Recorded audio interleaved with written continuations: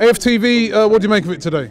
Yeah, I don't know if you remember, but I came to the City away game and you saw that I was obviously saying we needed Ozil's creativity, and I got a lot of hate after in the comments, and I think today proved he didn't have a sensational performance, but obviously like when you haven't gone power league in like 2 months, like you're not going to come back and score goals, top bins, do you know what I mean?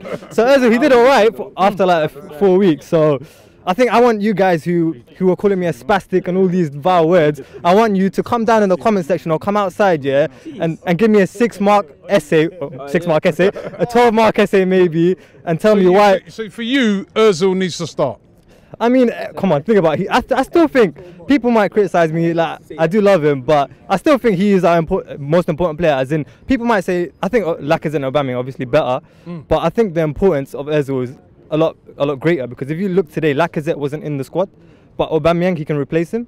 So if you look at that, with Ozil out, who can we replace him with? I know Europa is good, but he's not ready yet. Give him 1-2 seasons, who will be able to. Yeah, he's older, but look at people talking about the money we have. We don't have money. Like, do you think that Ozil's been getting the unfair criticism just because of the amount of wages that he's on? Do you think if he was to say on 100 grand, or you know, do you think people will be having a go at him as much as they have been having a go at him? Well, people talk about wage bill. People need to consider everything as well. Like, comparatively, you got to think about Jenkinson. He's on a lot of money as well. Like 60,000 is, fam, I would love to take that every year, forget every week. Jenkinson's on a lot of money. You got Mustafi. I don't know why he's still at the club. You got Xhaka. If you think Ozil gets hate, Xhaka gets a load of hate as well. So we can talk about the wage bill, but talk about the other players.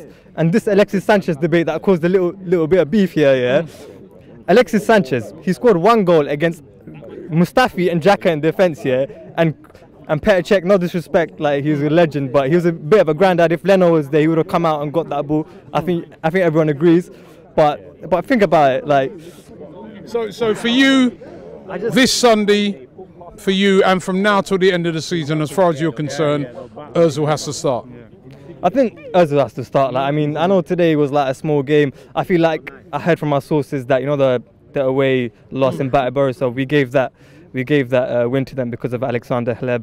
If my pronunciation is right. No, we didn't, man. They outplayed us. But I'm just trying to make excuses. Like, you see, bruv, you see all these interviews. Like, you get a load of people telling you you're just bringing negative people on. That's not your fault. I genuinely believe, like, you see all these adults here, they're talking vile words and they're making you look bad. Like, I think Robbie, he gives opportunities to everyone, and I encourage the youngsters to come on as well, because you saw that young gentleman a bit earlier, he was talking good words, he wasn't swearing or saying all of this. We need to cut that out, and more youngsters need to come on. And I think, yeah, in the future, obviously I think Turkish talked about how Premier League and Europa League, we can't be putting our eggs in one basket for one competition. We're 1 point behind United, and look at their fixture list, it's looking a bit peak for them. And Alexis Sanchez, fam, trust me, he's on the bench here. I saw him. I was literally stewarding at Chelsea, yeah, and I see Alexis Sanchez doing the cool down. Imagine Alexis Sanchez doing the cool down. This guy was a starter. You think he's happy at United? He would take a pay cut and come back to Arsenal, fam. Nah, fam. Alexis Sanchez, bruv.